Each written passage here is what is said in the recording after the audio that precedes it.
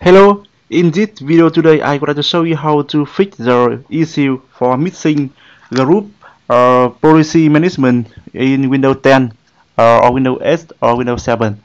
Okay, so basically after you install the Windows on the PC, so there was some issue, so the gpedit, or we can call it the group policy management, is missing. So in this video today I will guide you how to fix it.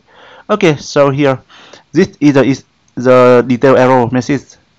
Okay, so you open the window run and type in gpedit.msc, enter here. So it will hitting the error message on the screen here. Okay, here I will guide you how to fix it.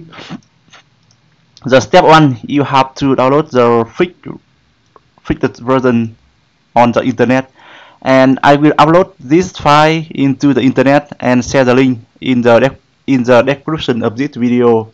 You can go there and download it. Okay, click on this one. Next, here. Okay, it is copying.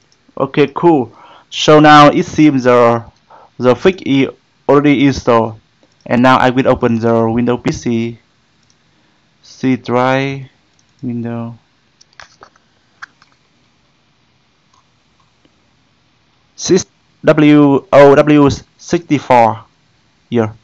You scroll down and we have to copy two folder and one file, and we copy the folder group policy and group policy user. Group cd easy here, two folder and one file. On file is gpedit.msc here, gpedit.msc. Copy it.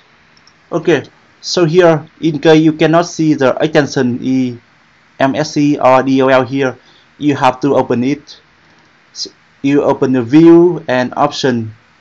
In the view, you should open you should uncheck the hide extension for no file type. Okay, and click on OK button. Okay, I copy it again, and we have to copy it into two folders. The first folder is system and the second folder is system 32.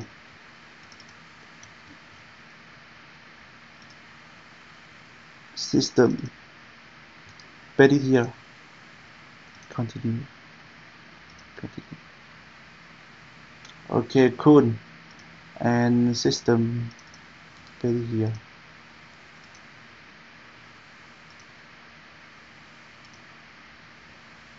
Okay, cool. So now open the window run and try to test again. gpedit.msc. Yeah, so now here, after we fix the issue, you can see we can open the group policy management here. Okay, so thank you for watching. I hope this video will helpful for you. Thank you. Bye bye.